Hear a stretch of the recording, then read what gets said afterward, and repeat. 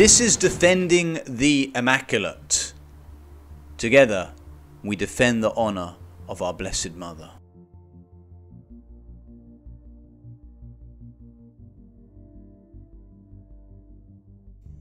Mary as not suffering the pains of childbirth. Why would this make her immaculate, free from sin, from the first moment of her conception and her entire life? In the book of Genesis, we read that the pains of childbirth are a consequence of original sin.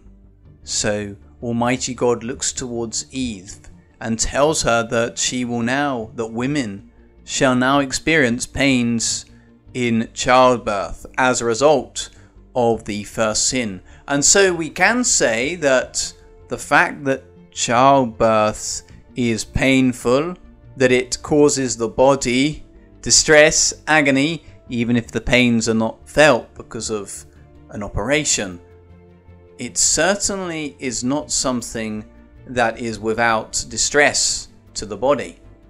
And so if Mary is shown to be without these pains, naturally, without medication, without operations, if her childbirth is special, if her giving birth to Jesus Christ is special, it would signify that she was not under this curse, this consequence of original sin.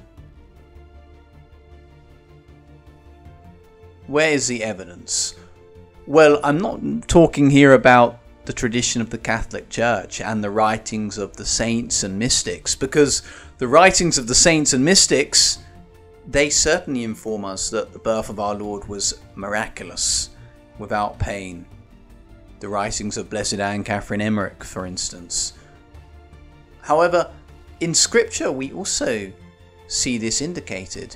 In the great prophecy, "Therefore the Lord himself will give you a sign.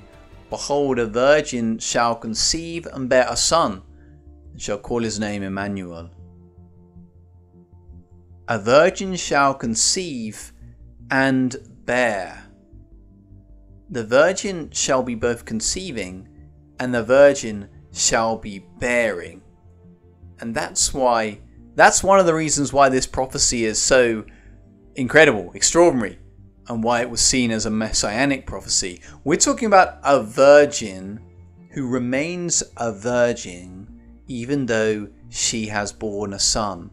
And for her to be able to do that is going to require not only a conception that doesn't involve a male impregnating her, but also it's going to involve a delivery that does not violate her state of virginity. An immaculate, a virgin birth, we say, a virginal birth as well as a virginal conception. So that would mean Mary, in this prophecy, is not to suffer the pains of childbirth. And St. Matthew's Holy Gospel has the angel repeating this, or St. Matthew glosses the prophecy of the angel. All this took place to fulfill what the Lord had said through the prophet. The virgin will conceive and give birth to a son. They will call him Emmanuel, which means God with us. So again, the virgin who conceives and the virgin who bears. Isaiah, in another prophecy related to the Messiah, before she was in labor, she gave birth. Before her pain came upon her, she was delivered of a son. Who has heard such a thing? Who has seen such things? And then it continues. Shall a land be born in one day? Shall a nation be brought forth in one moment? For as soon as Zion was in labor, she brought forth her sons. So the second half of the verse is reminding us that Our Lady is related in all the prophecies. In so many prophecies, Our Lady is not only related to as giving birth to the Messiah, but as giving birth to a nation. And that's important because the Virgin Mary is our mother. That's something that I could perhaps talk about in another video, but the first part of the verse relates to a single son. And this is a messianic one, a messianic verse, because indeed we hear of who has heard such a thing? Who has seen such things? Shall a land be born in one day?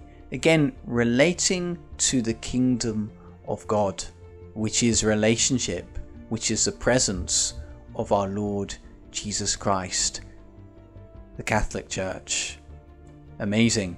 So Our Lady's virginal birth tells us not only of her immaculate conception, not suffering the curse of original sin, the consequence of original sin, but this virginal birth of our Lord is also an indication of her motherhood of all Christians. A motherhood which is present in the book of Revelation, where we read that Our Lady is the mother of all those the devil is persecuting.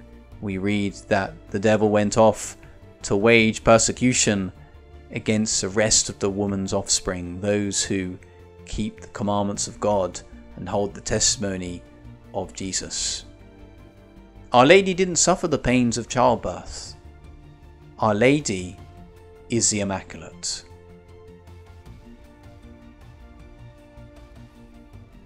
May the Immaculate Virgin Mary intercede for us. In the name of the Father, and of the Son, and of the Holy Spirit. Amen.